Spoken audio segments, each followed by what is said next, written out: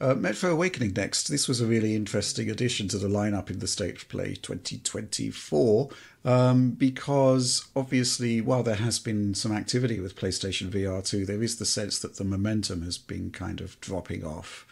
And we kind of need something like this. John, I'm going to come to you again. This is, a VR game. You're deeply invested in VR now. This is a multi-platform VR experience, as far as I'm aware. PC, PSVR 2, and Quest. It's been put together by the creators of Arizona Sunshine, not 4A games, even though 4A do have their own experiences with VR.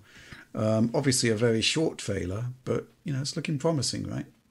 Yeah. So, as you said, this is by Vertigo Games, which has experience with the Arizona Sunshine games, which are pretty good, I would say. Yeah. But those were also targeting somewhat lower spec machines. Whereas this, looking at what we're seeing in this trailer, this does seem to be dramatically more visually impressive than anything they've done in the past, and sort of in line with what you'd expect from Metro. It seems to be in development for PSVR 2 and PC. There's a Steam page.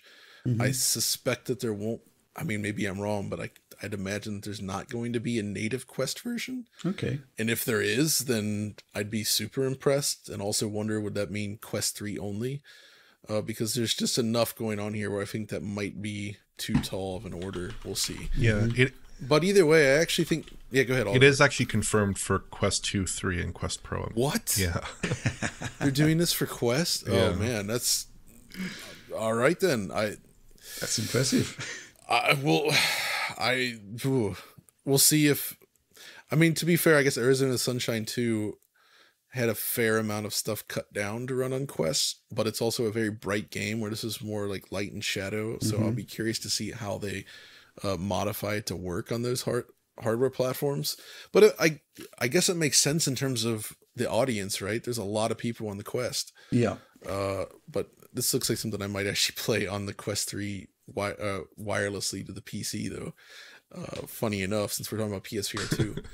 But I actually think Metro as a game, the concept, what they're showing here is perfect for VR. These sort of tight spaces work super well. I think better than large open spaces, actually, because when you have stuff in close proximity to you, your eyes are more convinced by the scale.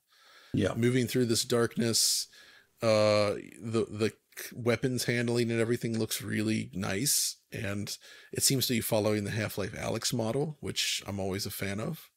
It might make sense to have some of the weapons be a little janky Metro style, where you kind of got to fiddle with it to unjam it. So I'll be curious to see if they play with that stuff.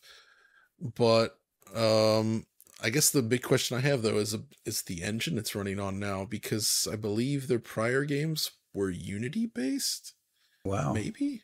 I think so. I kind of need to double check that, actually, but yeah. Okay. So based on what I'm seeing here, it does seem like the Arizona Sunshine games were both Unity based. Yeah. This stuff here in this trailer, to me, looks beyond what we typically see from Unity. If they're able to do this in VR with Unity, then I would say this is shaping up to be one of the most impressive things we've ever seen. I can spoil this one as well, John, if you want me to.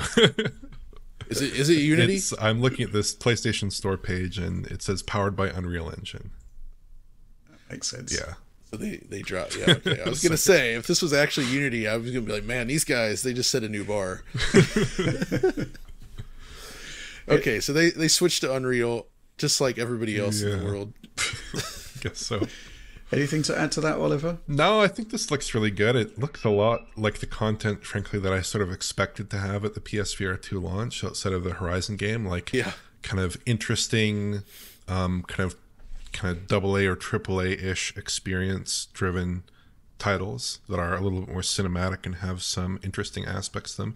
This, like you said, it looks a little bit like Half-Life Alyx in terms of the way they're handling the VR-ness of it. I don't know what the right term is to use there. But it does look good. I'm interested in it. I personally have not used my PSVR 2 in quite a while, so I'd love to bust it out for this title. But yeah, it looks certainly more appealing than the other PSVR 2 game that we saw, I would say. And I hope to see more of this, that thing. More of these kinds of games. What was that called? I don't even know. It was Legendary Tales. Tales, yeah. That's what it was. So funny about that, when I first saw that being shown, I was like, wow, this looks like kind of like it was inspired with his original PlayStation tech demos of Kingsfield 1. Right. You know, that's the feeling I got, where it's like lots of skeletons and punching these dudes through tables and such.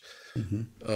But I have no idea. I appreciate though how it has the subtitle action role-playing game on at the card there. Just to Legendary Tales action role-playing game. Just to get that out in the open. Still waiting for that Kingsfield DF Retro, John. Know you're a busy man. Hashtag just saying. Oh man, I should do that, yeah. One of these days.